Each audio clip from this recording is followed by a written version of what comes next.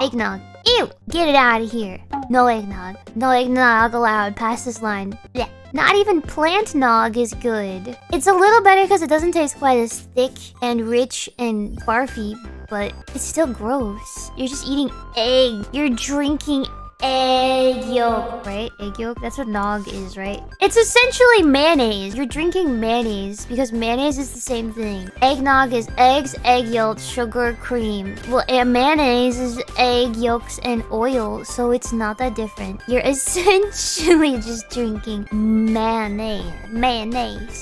Mayo. Did I tell you that time I went to a Subway and I asked for mayo and I got ridiculed and she's like, "You mean mayonnaise?" I was like, "I don't know." Some big southern lady.